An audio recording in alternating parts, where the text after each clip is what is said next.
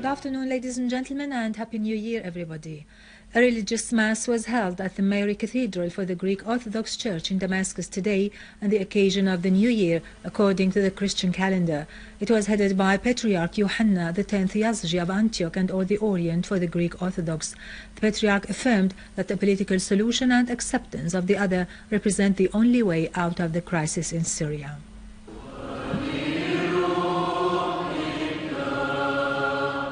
Patriarch Yohanna X of Antioch and all the Orient for the Greek Orthodox Church today headed a religious mass with the cooperation of a number of priests at the Mary Cathedral for the Greek Orthodox Church on the occasion of the Christian New Year. In his sermon, the Patriarch affirmed the need to safeguard the spirit of coexistence and fraternity among all the Syrians. The Patriarch called for resorting to political and peaceful means to find a solution to the crisis in Syria. He prayed to God Almighty to liberate the kidnapped and return them safe to their relatives. He also prayed to God Almighty to establish peace in Syria, Lebanon, Palestine, Iraq and Egypt, and everywhere on earth.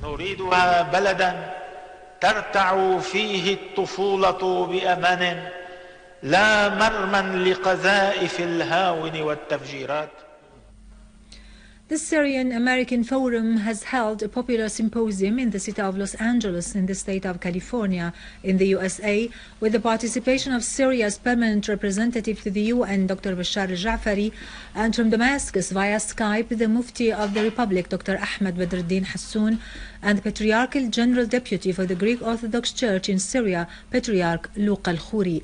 The Syrian American Forum held another symposium in the American state of Michigan, during which love and deep affection for Syria was unanimously expressed by the participants.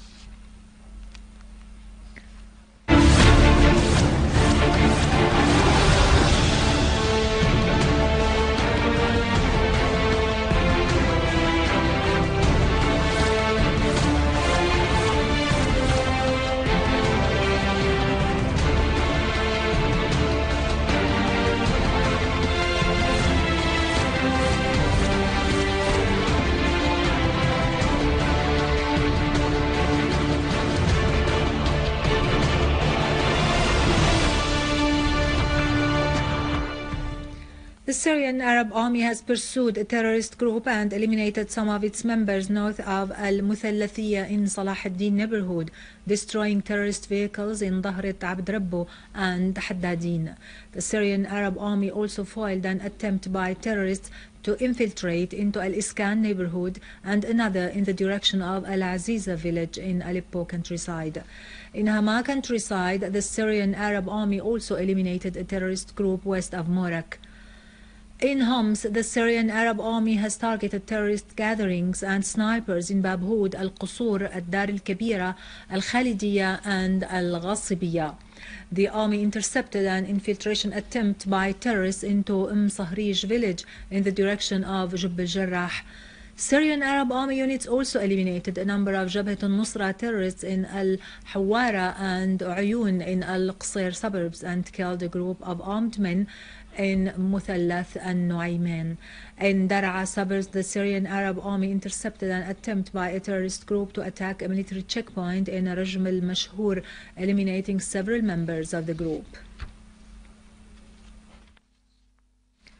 Syrian citizens in the village of Mas'ada in occupied Golan held a sit-in to protest against the Israeli policy of confiscating tens of dunums of the village's farmland.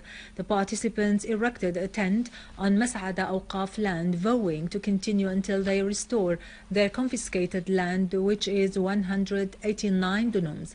The residents raised Syrian flags expressing determination to preserve their Arab Syrian identity and offer sacrifices to liberate the occupied land.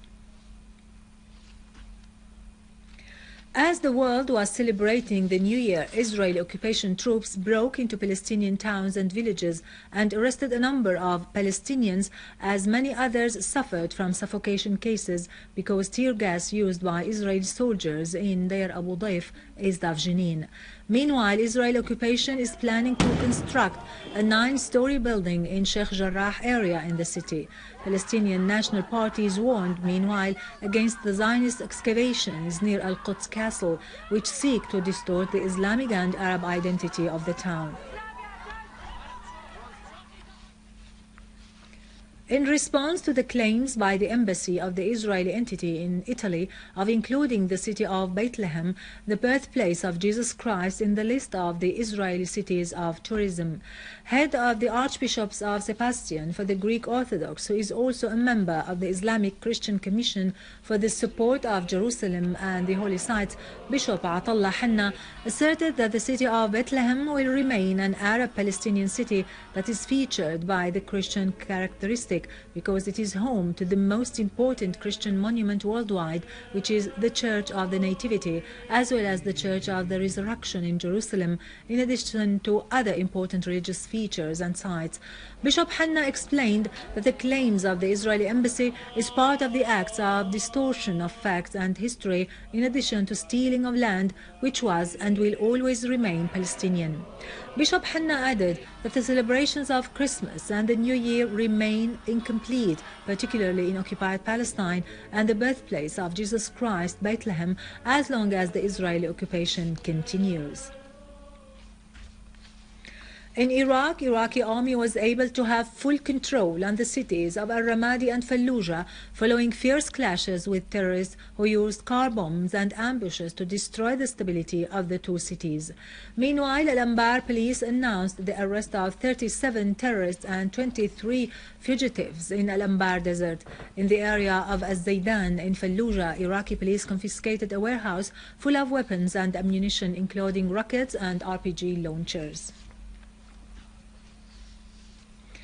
The repercussions of the corruption scandal that threatened the government of the Justice and Development Party headed by Erdogan has reflected itself in the campaign of dismissals among police commanders, covering director of the intelligence branch at Mersin Police Command, Ali Ihsan. The Turkish angry public opinion took advantage of the New Year celebrations to escalate the pace of protest in major Turkish cities, calling for Erdogan's resignation to get rid of the corruption that has caused deep social and economic crisis to the country. Rejection of Erdogan's policies further escalated following reports in the Turkish Yacht Daily about his relationship with terrorist Yasin al-Qadi, the founder of Al-Qaeda organization. Qadi's investigation file includes the names of the companies established with the common partnership of Erdogan's son Bilal and terrorist Yasin al-Qadi, in addition to photos and videos proving al-Qadi's use of a presidential car. Russian President Vladimir Putin spoke from the city of Volgograd, saying that there is no justification for committing crimes against civilians, especially women and children. Putin pointed out that the despicable crimes committed in the city were so heinous, whatever the motives of criminals were. Putin's remarks came during a meeting with senior Russian officials in Volgograd, where he requested clarifications on combating terrorism in Russia. Putin also held a closed-door meeting with the head of the Federal Security Service and the Interior Minister to discuss additional measures taken to fight terrorism.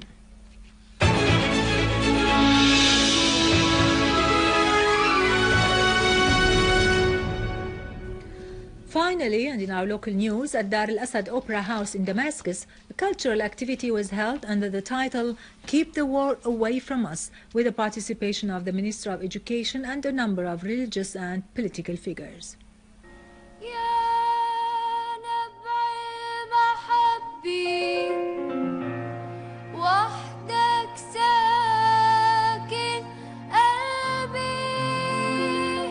First, we need to touch their needs, and starting from our connection with the society and with our children, with our kids, how they suffer from the situation, from the crisis, from the war.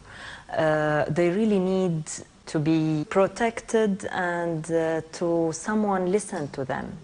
كنت فوق بالصف وقت نزل الهاون ونحن كتير شفناه. كنت كتير خايفة بس صار الشيء طول الوقت يعني صرنا انه نزلنا لتحت وخفت كمان يلي عم بيضربونا انه تذكروا انه انتم عم تضربوا اخواتكم. من اسبوع تقريبا استشهد بطريق حرس طاقم السوق. يعني نحن بس بنطلب انه بس يعني يهدوا شوي لا يدمرونا بلدنا، نحن ما عملنا شيء. Our homeland was number for ranked for her peaceful living. That's why our God we thanked. And then what has become of us from the four corners of the earth, bringing in their weak legacy? 500,000 children are left without school. So we have two aims in this initiative. The first is how we can put all in contact to make this network between the society and the state. What's the responsibility of all parts together, how we can work together to protect ourselves, to protect our state, to protect the civilians, the society, and also to improve the role of the states. And on the level, the second stage is what we need from the foreign countries, what is our message to them, what we really need as a Syrian society, as a Syrian children, where is the right of our children, who can give us the right just to live today, because all rights today, it's became secondary. The first, our priority is the right to live.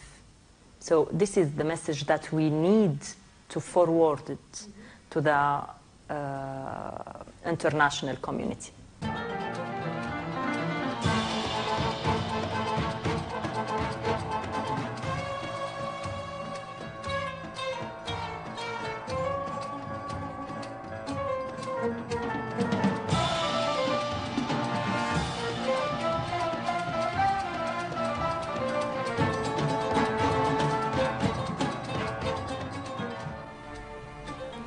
With this, we end our news for today. Thank you for watching. For more details about Syria and the region and to view this bulletin again, you can always visit our website in English, syriaonline.soi. Now to latest business and market news with Vani Genjan, but after a short break.